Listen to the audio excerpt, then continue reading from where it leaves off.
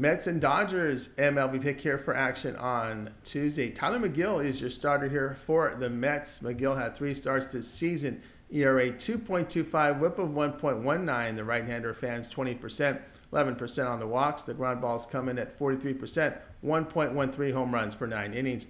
A FIP of 4.63 does suggest a rise in ERA if form holds.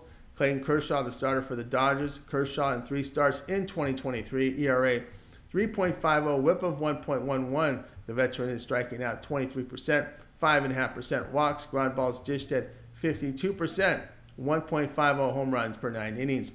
Kershaw home run rate, Dodger bullpen is the concern here in this one. The play here will be on the Mets at plus 148.